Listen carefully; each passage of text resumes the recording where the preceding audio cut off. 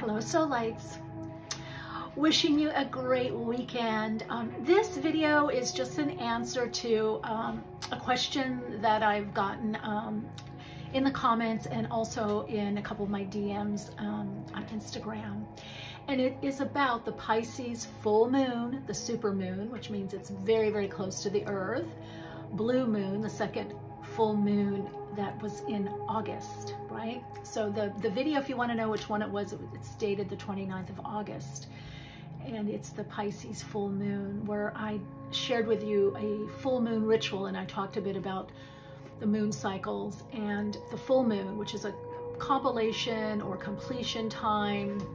And it really is a wrapping up. And what we did for this full moon ritual was to begin to recognize what you're completing, what has completed, what is over, what seems to be changing. So it's completed in a way that you did something that you did in your past, or an approach, or it could be a project, a relationship, it could be anything that you sense. It could even be something that you're saying, I'm not going to do this anymore, or I'm not going to go in that direction anymore. And then, because in the new moon, you're going to be noticing what is newly coming in or beginning, and how you can support that. So the whole idea with this ritual was to take the energy of what is ending, and we even had that in the mantra, right? The affirmation, the mantra, to align to the magic and the intention of what you're wanting to align to and create. So it's a lot about letting what is ending and how to take the energy of what is ending, right? Because a lot of times we're stuck in the past, and that means our energy, it's actually called attention units, little units or bundles or pockets of energy stay stuck when we're stuck in the past or focusing on the past. So you can bring that energy forward to create with and into your future. So if you haven't had a chance, watch the video, and if you want to do the ritual, you could do it on the next full moon actually. But what happened is Pisces, with the water and the merging energy of Pisces, the subconscious energy, the collective unconscious and superconscious energy, the energy of the cosmos. There's a lot of different ways to look at that Piscean energy. It deals a lot with the subconscious and unconscious.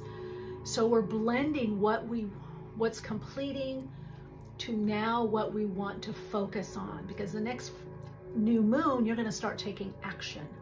So new moons are a lot about action. Full moons are about completion, compilation. They also can highlight something. You can use it to charge your manifestations. So I suggest, if you used organic paper, that you bury this, whether in the ground or a potted plant, and you can water it, water your intentions, your focus, and what you're letting go of and what you're manifesting with this water.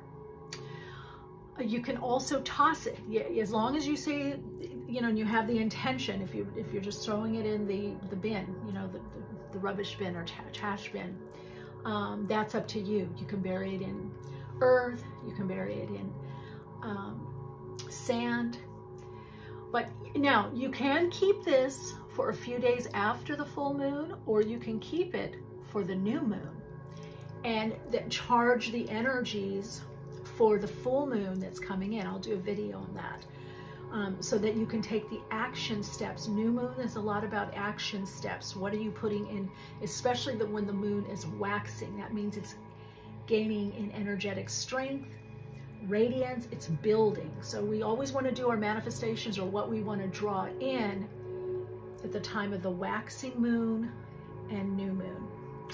All right, I hope that gives you some options as to what to do with your ritual. I mean, ritual, I've studied ritual for many, many years and taught ritual and Wiccan, goddess groups, just all kinds of ritual.